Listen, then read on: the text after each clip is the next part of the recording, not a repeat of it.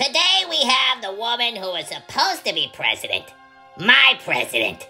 President Clinton. Oh, can you imagine how amazing America would be right now if I won? It would be a paradise. Oh, darn it! What's wrong? Oh, my stupid intern forgot to pack my hot sauce again. You know, a good intern is so hard to find. You're telling me I can't find any of my interns. Me neither. So if Trump wins, what happens? Well, if he wins, this will be America's last election. But there was an election after he was elected. Yeah, but that was different. You said America would be unrecognizable if Trump won. What'd you mean? Well, it's gonna be the end of America if Trump wins.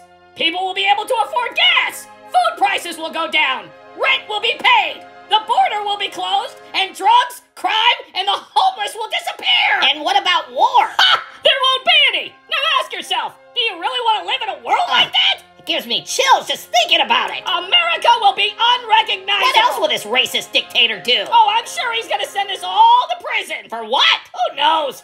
He's a liar, so I'm sure he'll make something up. But you've never broken the law. I know. Benghazi, innocent. Whitewater, innocent. Travelgate, innocent. Clinton Foundation, innocent. 33,000 emails, innocent. Spying on Trump's campaign, innocent. Monica Lewinsky, innocent. Paula Jones, innocent. Sorry to disappoint you, Trump, but I don't break the law. Do you think that Trump will arrest you for your missing employees? Why? Me and my employees like to play hide and seek. So what? Hide and seek isn't a crime. The only thing I'm guilty of is being horrible at playing it. So you haven't found Seth yet? No, he is so good at hide and seek. I haven't been able to find him since 2016. And don't get me started on how good Vincent is at hide and seek. Do you think that Trump will arrest your husband? For what? Flying somewhere 26 times? Just because you go somewhere 26 times doesn't mean you're doing anything America wrong. is in real trouble if Trump wins. Oh, it's gonna be terrifying. I can see it now. He's gonna abuse his power for sure.